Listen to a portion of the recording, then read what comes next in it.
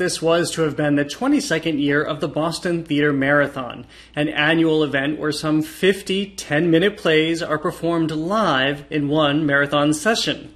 Well, undaunted, its organizers have moved forward online, every day at noon on Zoom. Here's a look at one recent rehearsal. What can I do for you, Captain Doss? You can call me Ganny, first of all. Updating. As you wish, Ganny. Oh, God almighty. Sorry, I didn't quite catch that. I forgot how boring you were straight out of the box. I'm unable to contextualize that remark. Yeah, I bet. Kate Snodgrass, Artistic Director of Boston Playwrights Theatre and the Boston Theatre Marathon. Thank you so much for joining us. Oh, you're so welcome. I'm happy to be here.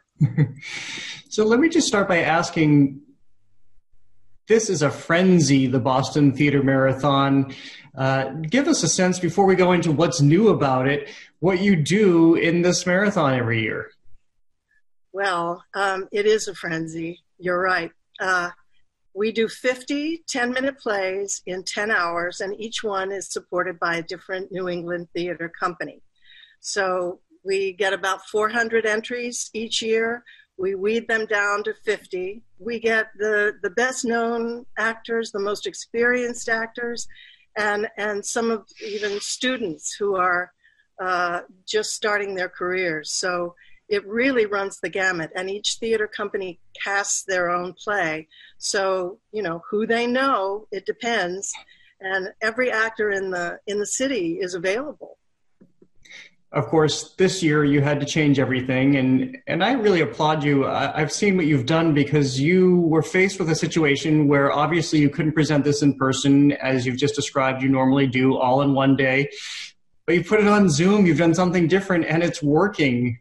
What did you decide to do, and how are you doing it? It's really been sort of oddly fun in that each theater company sort of puts their play on, but some of them use sound, some of them use setting even, especially if it's a one-person play, they can set it anywhere they want, in a kitchen or a bathroom, and they're using the medium. Oh, thank you, God, for making Stanley Benson have to go to the bathroom at that moment. I could not have made small talk with that man for another second. We're in our third week of performance now. As we go along, they get more concise and more, apt for Zoom. So it's been really interesting and fun. What have you noticed about how people are joining in and what the feedback has been? Well, the feedback's been great. I think we're all separated, all alone in our houses, and to come together like this has been really, it's been a joy for me. I was surprised. I thought, no, this is work, but it's not work.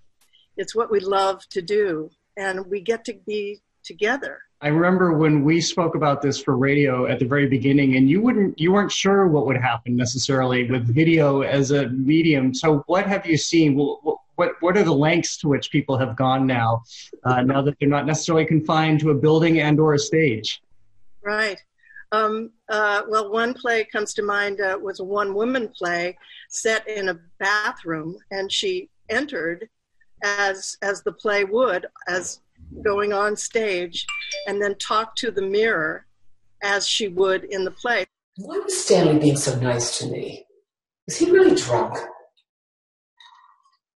He didn't seem that drunk. Is he separated? Not that it matters much anymore. Stuart wouldn't notice or care if I had an affair. So that play lent itself, to this medium. There was a fight on stage, and the actors were grappling back and forth on Zoom. Someone showed a flower that they smelled.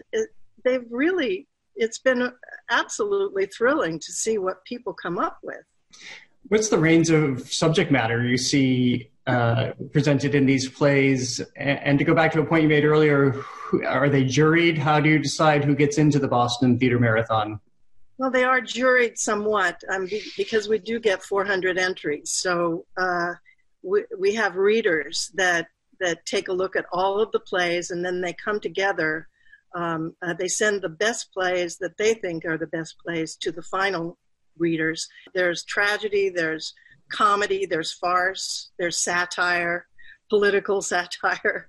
There's, you can't lose. The 10-minute plays, it's sort of like a Cracker Jacks. You take one and and you have to have another.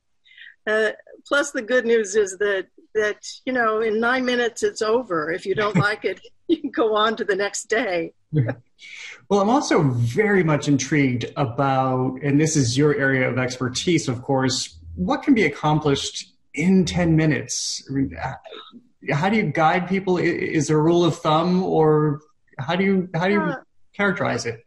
Yeah, I think, I like to think of a 10-minute play as a crisis point. Usually, the genre allows one thing to happen and then the play is over. So it's deceptively simple and deceptively hard at the same time. You have to let us know who these people are, what the problem is, and then resolve the problem in 10 minutes. Stop doing it.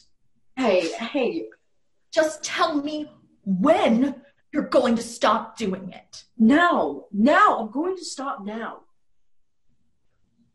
I don't believe you. Well, it just occurred to me, too, that it's a challenge for the actors. You have no time to ramp up. You have no time to get into your character development. You have to be there. You have to know the backstory, absolutely. And I think most of the rehearsals of the plays have to do with that, what has happened before the play begins. And once you make that choice, then you're ramping up, as you say, to conflict. No disrespect, but if a Parisian ate this, they would vomit. That's the unvarnished truth. They would vomit all over your Target tea towels.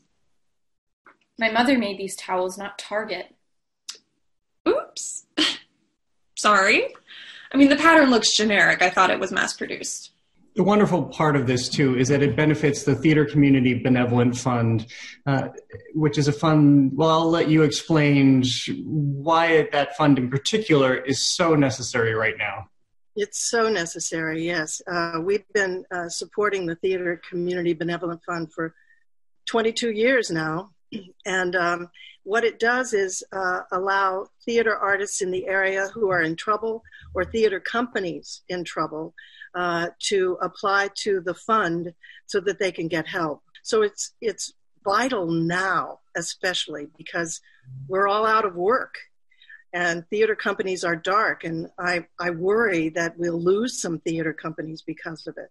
So we put in a link to the Benevolent Fund and also to the theater company every day that we support, where you can give to that company, and everybody needs it. So I hope people will give. Well, Kate Snodgrass, thank you so much for being with us and for all of your innovation over the last few weeks. Congratulations. Thank you.